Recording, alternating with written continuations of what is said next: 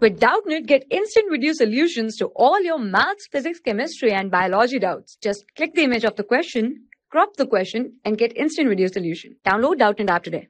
Here we have a question from thermodynamics. An ideal gas with adiabatic exponent gamma is heated at constant pressure. It absorbs Q amount of heat. Fraction of heat absorbed in increasing the temperature is.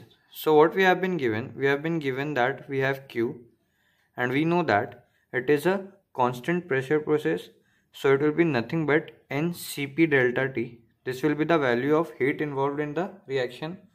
Now one thing we know from first law, Q is equals to delta U plus W. So the heat we apply, some amount of it is used to change its temperature, that is change its internal energy, and some amount of it is being used to perform some external work, that is work done. So here we have been given, we have to find out the fraction absorbed in increasing the temperature. So basically what we have to find out, we have to find out the fraction F, that will be equals to delta U by Q, that is amount of heat that changes the internal energy or basically changes the temperature of the system divided by the amount of heat that we have given.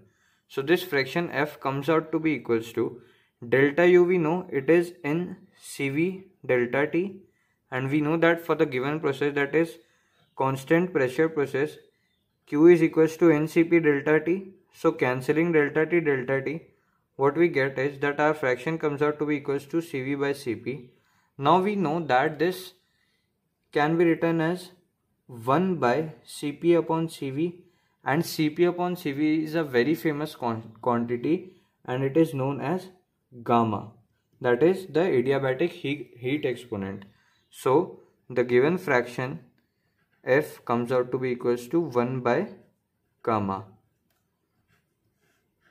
So the fraction of energy that is being passed on to the internal energy is equals to 1 by gamma, that is our option B. So option B is the right answer. Thank you.